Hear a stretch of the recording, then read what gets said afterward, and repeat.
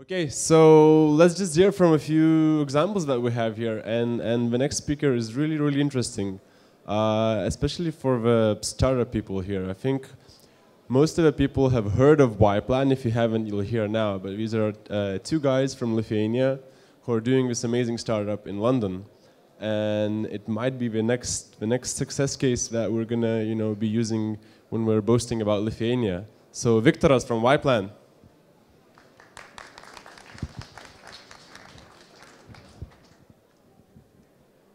Hi guys, my name is VIKTORAS. First of all, I'd really love to thank Startup Lithuania for hosting me here. It's at the same time, it's very humbling and very exciting to speak in front of a Lithuanian audience. Today, I'd like to quickly talk about YPlan and what we've been building in London and how far we've got so far. Our vision of YPlan is basically to take over global entertainment industry. So entertainment industry is huge, however, it's not utilized. At the moment, the utilization rates are about 50%, meaning that a lot of seats in theaters, cinemas, other entertainment are empty or unutilized. There's no last-minute marketplace, and I really, share Roy's enthusiasm on mobile, on smartphones, and I think smartphones unlock opportunity to create marketplaces which were simply not possible before. In our case, it's basically allowing you to discover and book entertainment tickets at the very last second. So on customer side, it's very attractive proposition because you actually don't really need to plan in advance. You don't need to print any paper tickets. You don't need to call anyone to reserve your seats. From the event partner side, it's the one and only channel to sell tickets at the very last minute. On the customer side, we have an iPhone native app which looks like this. It's basically following, keep it simple, stupid principle. 2 clicks to book a ticket, and then you get it delivered to your phone, which you could add to Passbook. And the only thing you need to do afterwards is to show up at the venue, show the ticket, they let you in.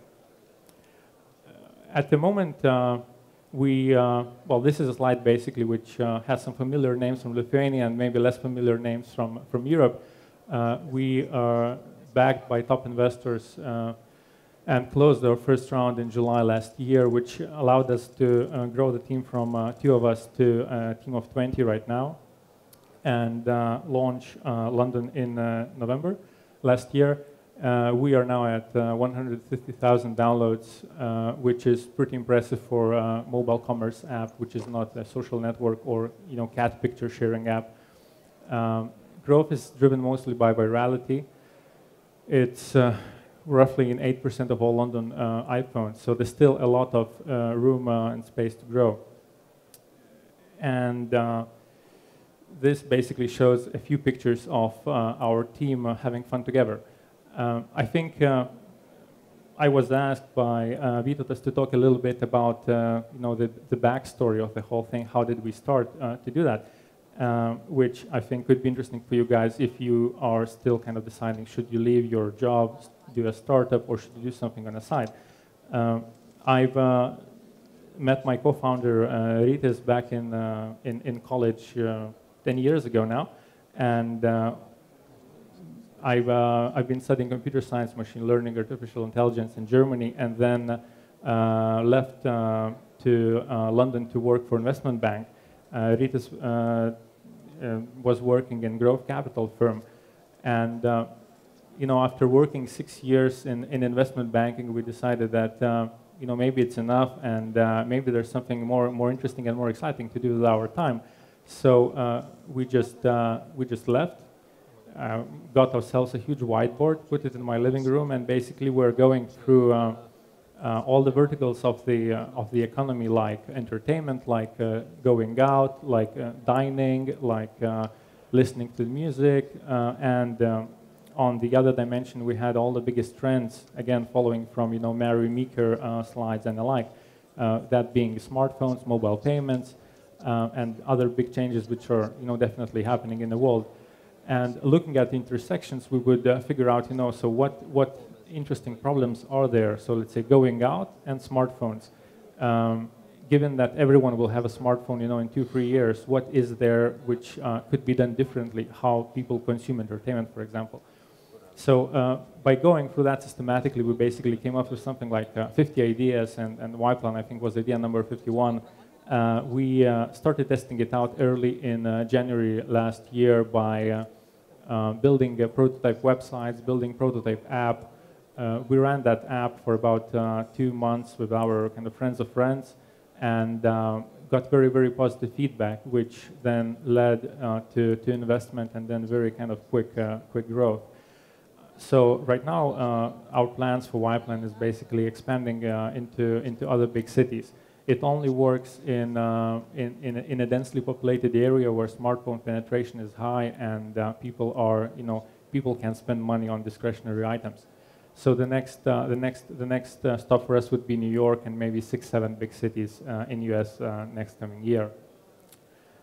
I think that probably summarizes it, and I would be very open for any questions from the audience.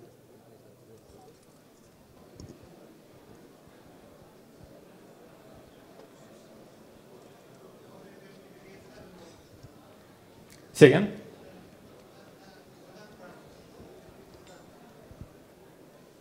So, how do you square against Eventbrite and similar offerings? So the question was, how do we compare against Eventbrite?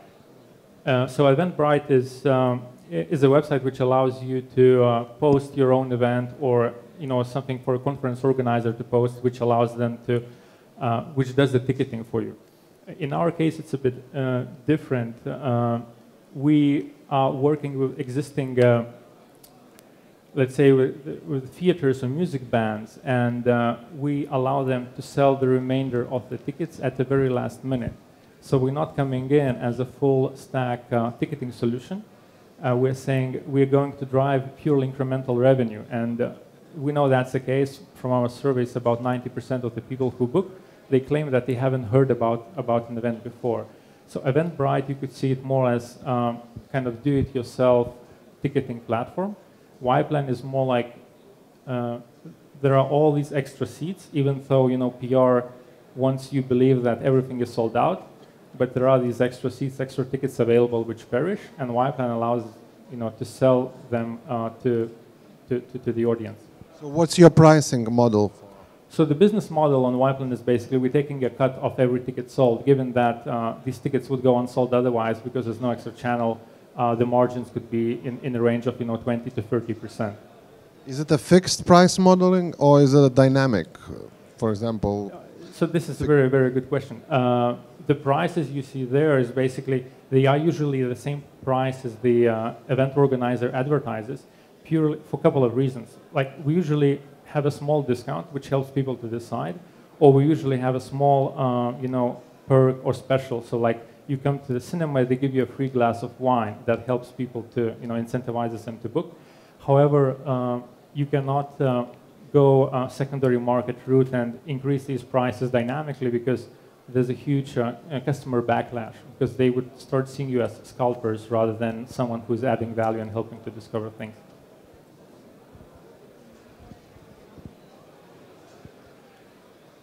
Do we have any? Oh, Roy? So there's actually no beneficial price. It's actually the ticket price is pretty static compared to if you were buying well in advance. Exactly. That's right. That's the right thing. It's pretty much what you would usually see if you went online and tried to buy. But in our case, you can't really go online. There's no these tickets anymore.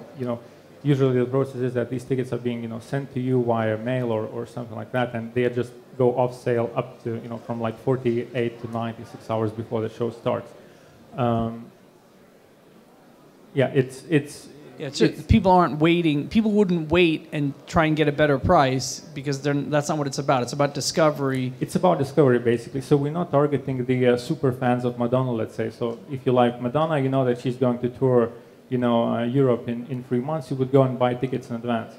However, I'm not a big fan of Madonna, and even if she's touring, I don't really care. But if I see it on Yplan that hey, Madonna is playing tonight, I'm like, yeah, maybe I would like to go out and Madonna is still a top class act. And by working with lots of promoters, we know that there would still be seats available there, and for them it's incremental revenue.